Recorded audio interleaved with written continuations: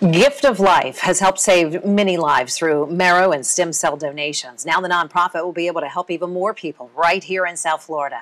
WPTV News Channel 5's Chris Gilmore takes you to the grand opening of the Gift of Life Center for Cell and Gene Therapy in Boca Raton. Yay. A ribbon cutting for a center that's all about saving lives. Gift of Life founder and CEO Jay Feinberg describes his nonprofit as a marrow registry aimed at curing blood cancer through cellular therapy. Create these new living drugs that will be given back to patients to help cure them of their diseases.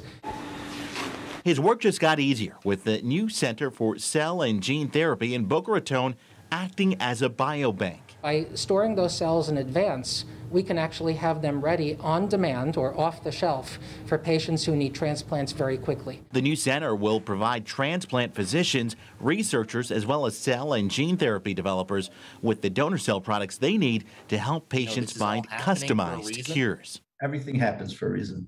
So, and something as big as this for sure. From people like Michael Danziger, who traveled all the way from New Jersey to Boca to make his stem cell donation. 10 years ago, he also donated cheek cells. It was an amazing feeling to know that, just the blood coursing through our veins, the, things that we take for granted is literally life-saving for somebody else. It was like an inspiring feeling. The work done at the center caught the attention of city leaders like Mayor Scott Singer, who knows firsthand the important work going on in the facility. Mother-in-law Eleanor's life was saved through a transplant match that was facilitated by Gift of Life. A step forward in science and for a gift that keeps on giving. In Boca Raton, Chris Gilmore, WPTV News Channel 5.